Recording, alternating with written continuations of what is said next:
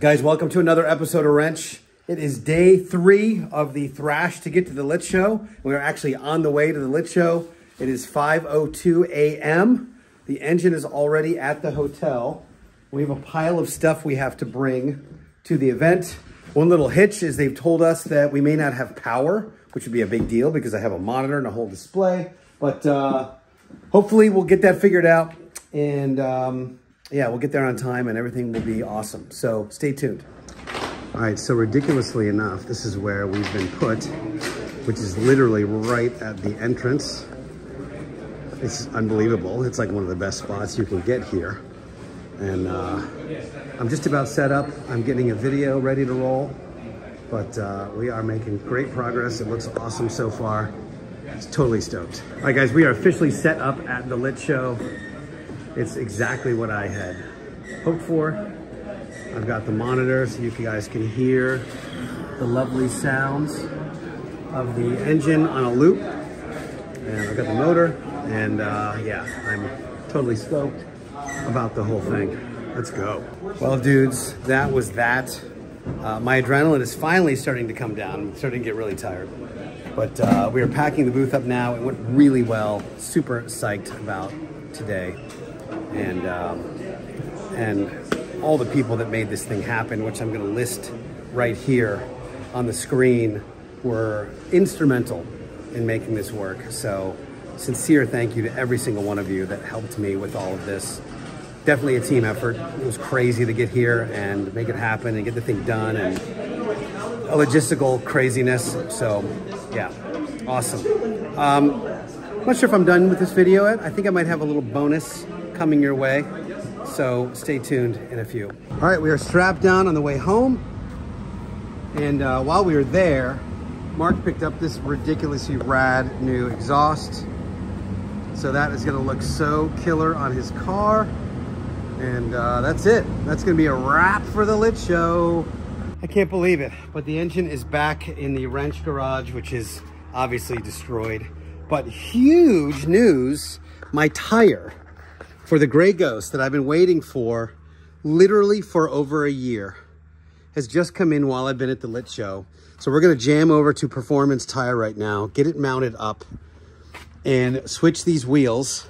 So these Blasphemy Build wheels go back onto the Blasphemy Build, and I can actually put my lovely Michelin TB15s back on the Grey Ghost. Then we're gonna jam down to some Lit Show stuff, and I will hopefully be able to take you guys there for a little fun amongst all this work. So hopefully we can make this thing happen and the people can change the tires quickly as humanly possible. All right, we're here at Performance Plus here in Long Beach. This place has all kinds of awesome stuff. They deal with a lot of race car stuff as well. And more importantly, they've just mounted my tire. I've already mounted the other 3. That's the 4th. Let's get her on. Guys, for the first time in a year and a half, the real wheels are back on my car. Look, man, I love these, and they're gonna be amazing on the Blasphemy Build. But they were just complete and utter dog poo on the Grey Ghost. And now the proper wheels are back on. Let me pull this out and give you guys a nice little view. There it is. There it is, guys. There's the old Grey Ghost that we know and love. Look at those wheels. Those are the right wheels. Those are the right size. 15 by 9, 15 by 11, 340s in the rear. Blowing oil like there's no tomorrow. That's the car we know and love, everybody. Yeah. All right, let's go do Porsche stuff. Guess what, guys? I made it here to European Collectibles, which is just a sea of eye candy everywhere. Like I said,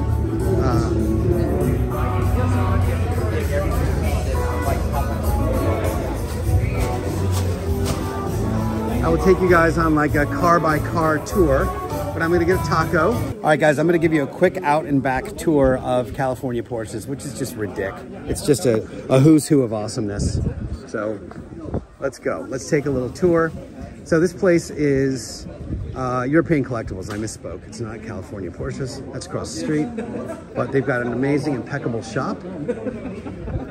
And they have incredible cars, just a line, you just name it. Like any color that you can imagine a Porsche to be, they have them all and they're for sale.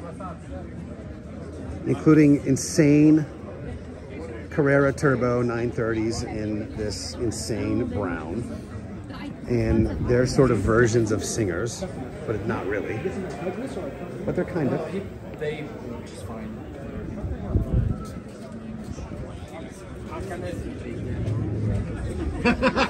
And you guys tell me in the comments, which of these cars, if you could pick one right now, which would you pick? Which would be the car you would pick to take home? This is 356ville. But look at this. You've got 3 different shades of blue with red interior 356 Speedsters or twin grill Roadsters. There's a couple of Hammers on the way back that I'll show you. I love this one. Look at that color. So rad. Come on now. That is stone gray over red. Just for fun, here's a 918 Spider. By the way, this is how I'm doing the graphics on the Blasphemy Build, but we'll get back to that another time.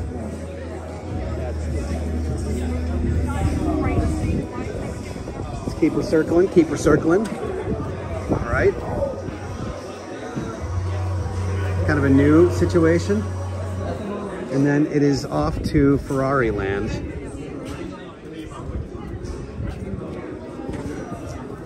We've got a Cobra, and then a couple of insane Ferraris. Look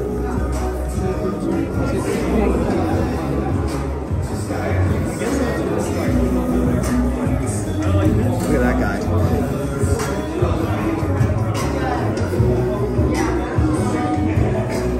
Again, which one would you choose? Look at this black on black. Ugh, look at the paint. That's ridiculous. It's liquid. Good Lord.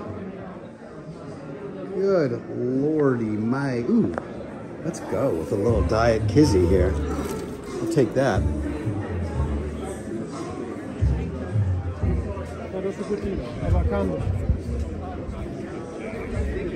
Love the patina on this one.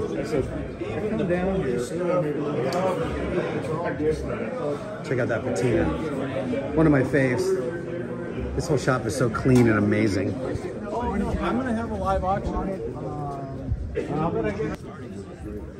very easy for me to forget that not everybody has access to this kind of stuff. You know, we take a tremendous amount of crap being in California, but there's no higher density of vintage Porsches and the like, including some of these amazing shops. I could have gone to any one of 15 shops like this today and gotten the same kind of amazing cars.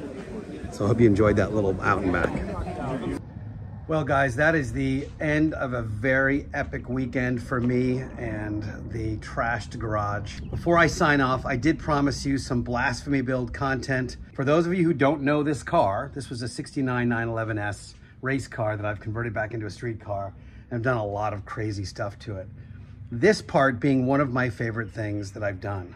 I basically split a Porsche 964 deck lid in half because I wanted to make Active Aero that was sort of invisible. Now this needs a lot of work and a lot of buttoning up to make it look the way I want it to, but functionality looks fantastic. I have to thank Joshua M. Davis. Here's his Instagram right now. He also has that company. I've been wearing that NAR hat with the neon on it. I don't know where it is in my house right now, but go follow him. Follow his company. I put it right here, and definitely check him out. And without further ado, check out one of the coolest parts of the Blasphemy Build, the Active Aero mechanism that Josh literally created from scratch and did all the engineering on, and the laser cutting and everything. It even has my logo in the hinges. It's so freaking cool.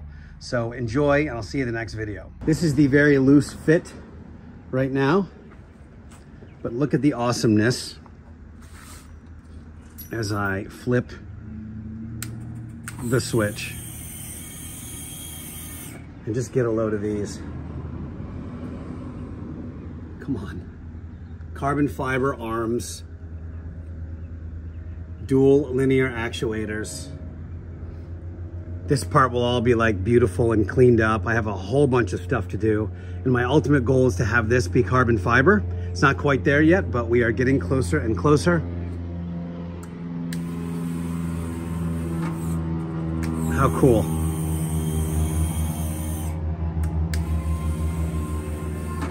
Come on now. What do you want? Stop it. Just stop it with yourselves.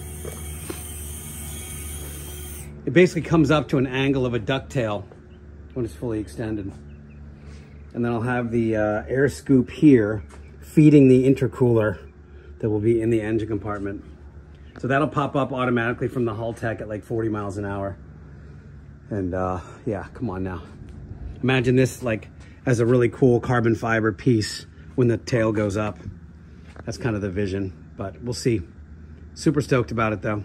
With that, we will see you next time.